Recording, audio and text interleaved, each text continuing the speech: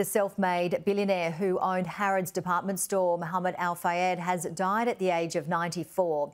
A funeral has been held in London Central Park Mosque in Regent's Park. He was also the owner of Fulham Football Club for 16 years.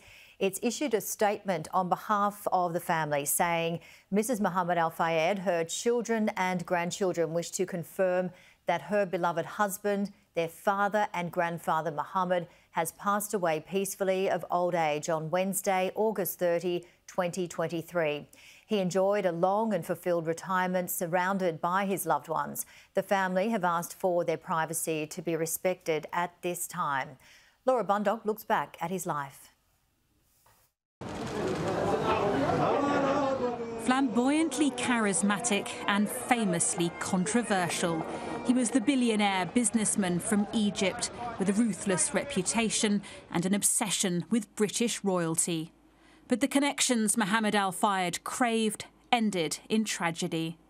From a humble start, he built businesses and a name for himself, adding the Al to Fayed to sound aristocratic.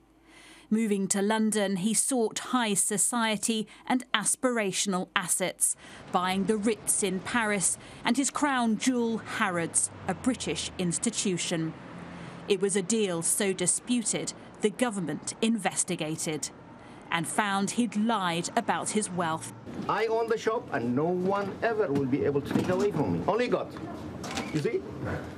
He was twice refused British citizenship.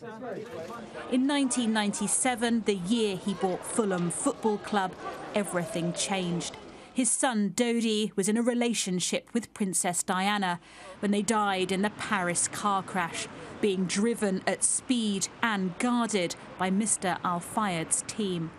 He long argued their deaths were murder, a plot between Prince Philip and MI6. All my fears, all what I've been trying to fight in the last 6 years to get the truth with all the unanswered questions. You think, is this right for me as a father who lost a child? You work for MI6, you idiot. But his conspiracies were dismissed during the inquiry and inquests.